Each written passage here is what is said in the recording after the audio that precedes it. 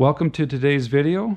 Today we're going to assemble our DIY electric foil, or our Efoil as they're known. And we're going to go through all the steps in real time just to see what it would take at the beach or wherever we're going in order to assemble this and then get ready to ride. So first thing I'm going to start down with is our mast, motor, and all of our connections in order to mount our fuselage here to the bottom. So first we're going to flip this thing over, and using our pre-lubricated bolts, I put a little bit of anti-seize on here to prevent corrosion and binding or knurling of the metals where they'll kind of bind up and get stuck together. So by using a little bit of either petroleum jelly or anti-seize, which is it's a lubricant with some graphite in it. Kind of helps it from seizing up and preventing you from being able to disassemble it, especially if it's stayed assembled after being in the water. A lot of folks will encounter that where they're no longer able to get their pieces apart because two dissimilar metals will corrode between and basically create a corrosion that locks up the fasteners. So now we've got our fuselage mounted. Now we're going to transfer this over to the board. So move these straps. And what I like to do is I like to line them up to the back first, and then I like to slide in these little T-nuts from the top. So what I'll do is I kind of line this up, drop the first one in, get a few turns on it, drop the second one in,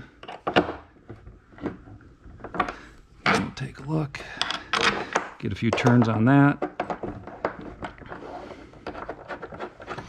And then coming up here, finding these, what we'll do is kind of use the Allen head and just push that down till it lines up on the track.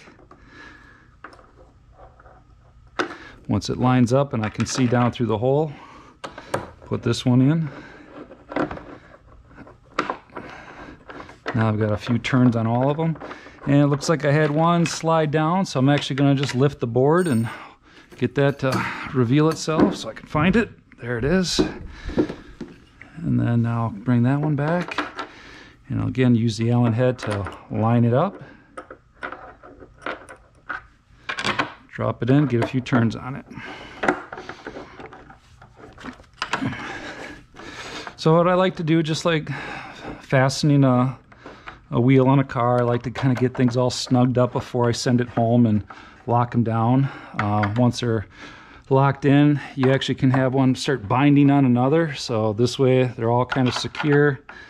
And I usually get about another little half turn once I start feeling some resistance.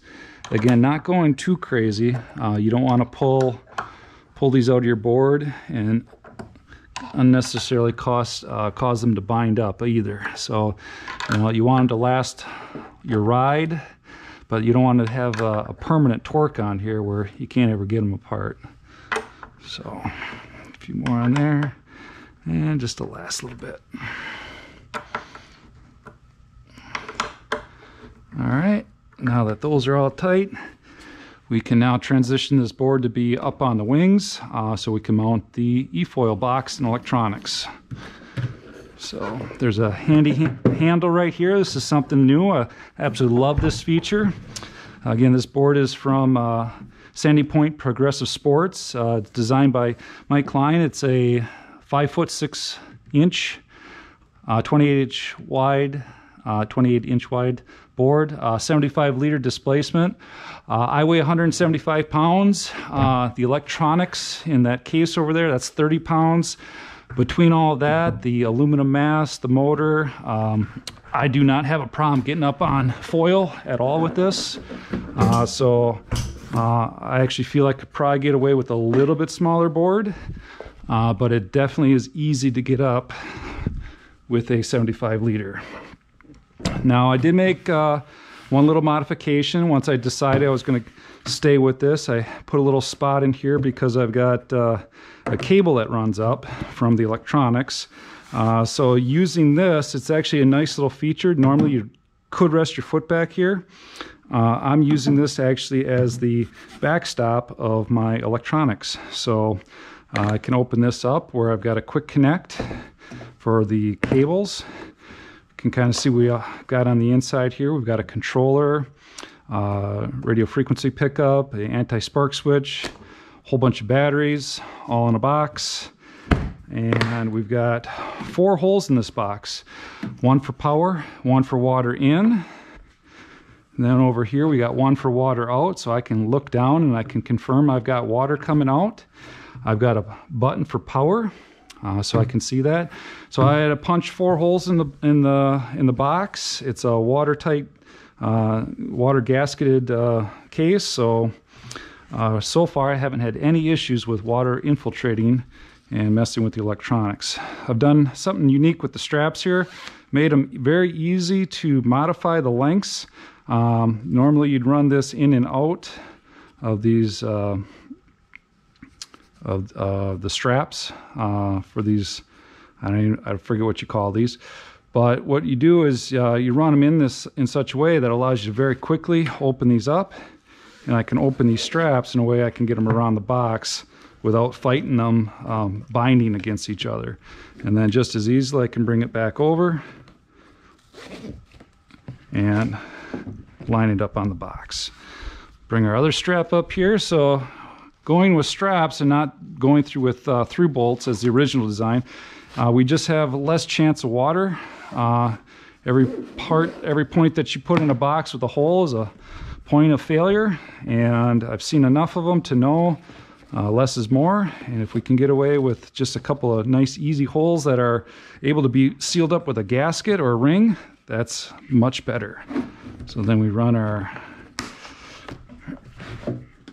straps tight. I got them just so that these get over the edge. Again, just lifting up on the box and moving them around a little bit. Very, very easily adjustable. All right, so I kind of set them up so it's a little bit one side of the box. Then I come back around here, knowing the straps will pull tight. That centers it up, so I kind of play that curve a little bit. Try that again.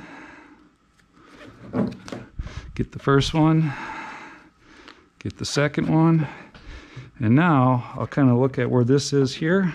We'll bring up our power cable. This is I think this is an 80 amp trolling motor, 3-wire quick cable connector.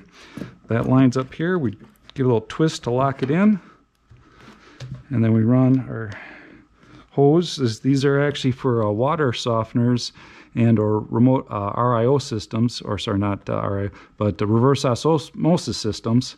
So we got a quick connect there for our water. Once that's all, we kind of draw it tight. And just like that, we've got our setup to go efoiling. So from here we can turn on the controller, holding it to power, and we'd then be able to turn on the power here and then give it throttle. And that's what it takes to get assembled and ready to go. From here the whole board can be picked up. Again, it's going to be 30 pounds in the box. The boards, I haven't got a weight on there, but they weigh next to nothing compared to other boards I've had, so they're incredibly light, easy to handle. Let's see if I can get a video of how I normally pick this up. And pick it up, and then something like that. So easy enough to handle. If I wanted to, I could come on over here, get a hand in there. So more than a few ways to be able to maneuver this. So depending on which way I want to approach it, pick it up. I've got a couple options. Again, depending on how you've got yours set up, you may find better ways of handling it, but very easy to maneuver. So thanks for watching.